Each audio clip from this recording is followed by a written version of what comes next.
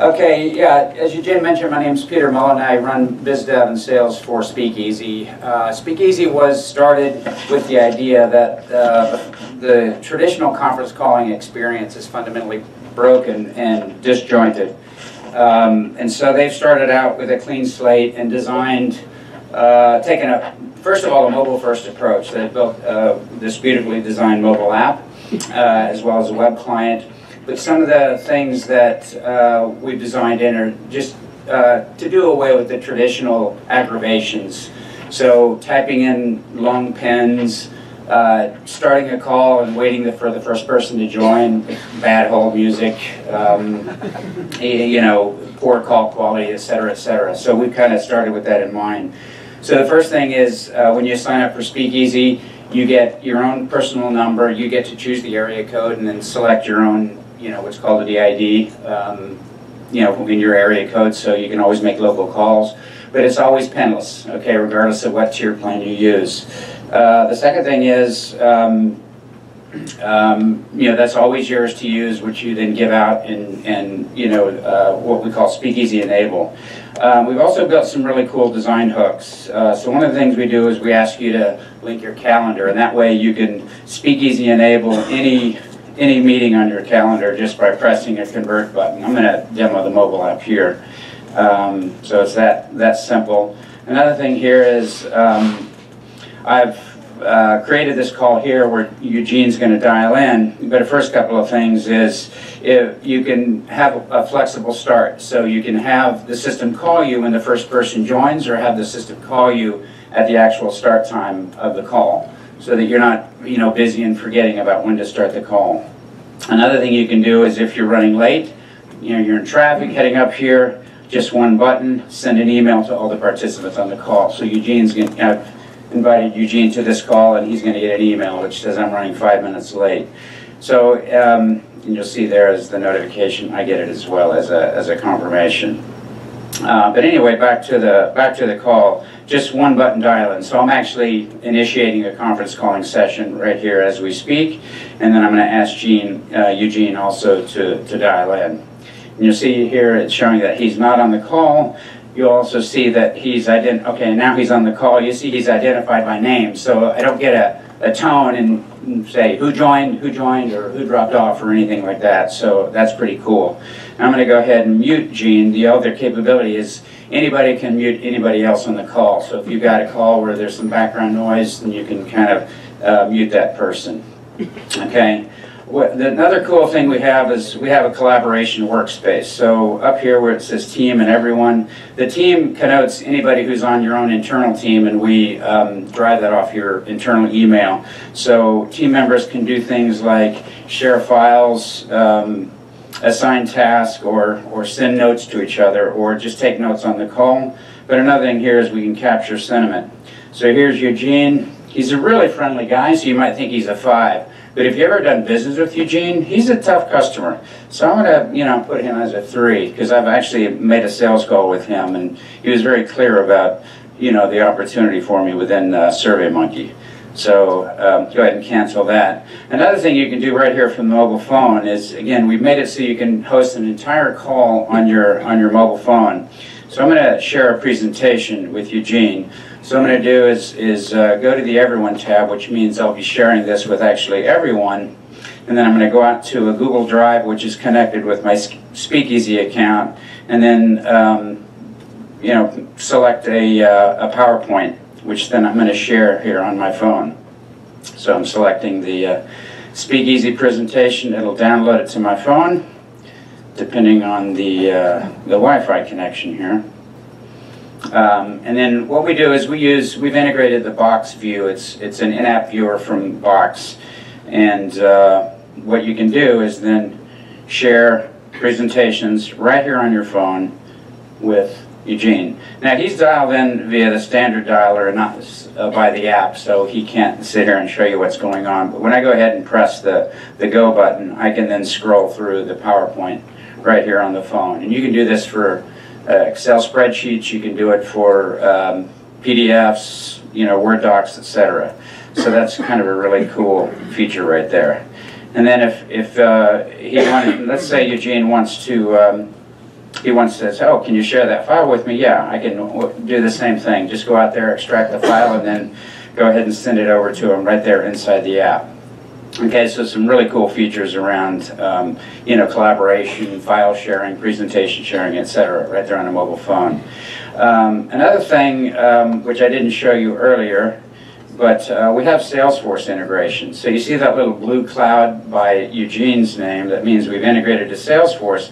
I can go through and review the activities on Salesforce that I've done with him before. So obviously this is, you know, this is a business application, and that's kind of the target use case we're going after, especially sales reps. But I can use this either during the call or before the call to kind of link into Salesforce and check out some of what's going on with Eugene. So, okay, we conduct the call, I've captured some notes, etc., and I'm ready to hang up. What I can do is when I hang up, I can log the call to Salesforce. And so via the API integration we have to Salesforce, you can select an opportunity, which I've already created. And go ahead and, well, as soon as the thing quits thinking. So I select that particular opportunity. And then I select the contacts, Eugene, and then go ahead and log to Salesforce and log the high-level call details and this particular opportunity as an activity. So saving a sales rep, you know, valuable keystrokes and valuable minutes. So that's kind of it in a nutshell. Another thing we have here is we've maintained the call history. Whoopsie. So we maintain the call history, so that if I didn't log that particular call to Salesforce, I can always go back and get it and log it later.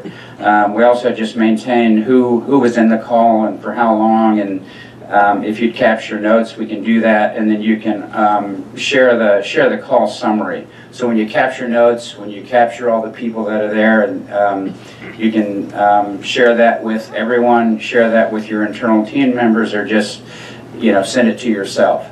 So it kind of integrates a lot of the things that you might be used to be associated with a conference call. Things like, you know, planning, setting up your meeting, capturing notes, logging a call summary, logging to Salesforce some call details. So the idea is to collapse a lot of those activities into the actual call itself and kind of extend the value. So hopefully that gives you an idea of what we do.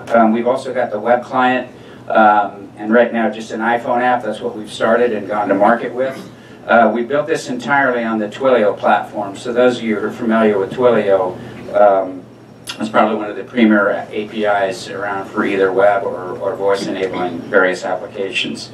We're funded by Bessemer Ventures and Salesforce Ventures to the tune of $5 million. So there are some pretty high expectations about us in going to market. So hopefully you like what you see. If you know, happy to take any questions now, or, you know, either now or after. Thank you.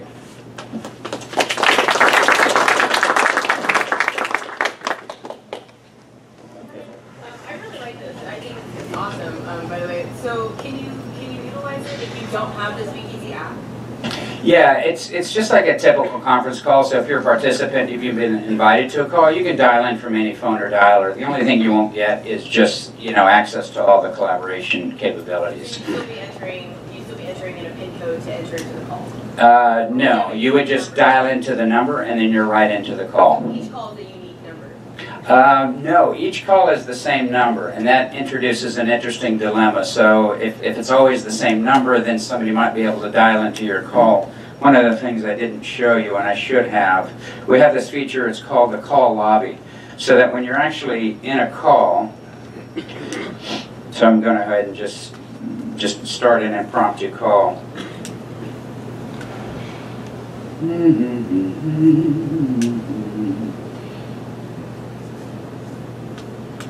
Okay, so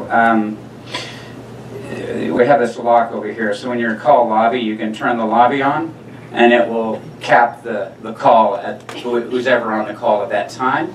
Anybody who dials in will be put into the lobby with our elegant hold music, and then the organizer will be notified that there's a caller waiting. And then if they're running back-to-back calls, and perhaps one call runs over, then you can bring it to a graceful shutdown and bring the other person in on the next call. So that's kind of how we handle that. But no pens, ever. Yes. Did you say you guys are funded about 250 million by Salesforce? 5 million. Oh, 5 million. That would be nice. So this is a strictly mobile app, right? There's no, Well, no, we also have a web client that you can use from your desktop.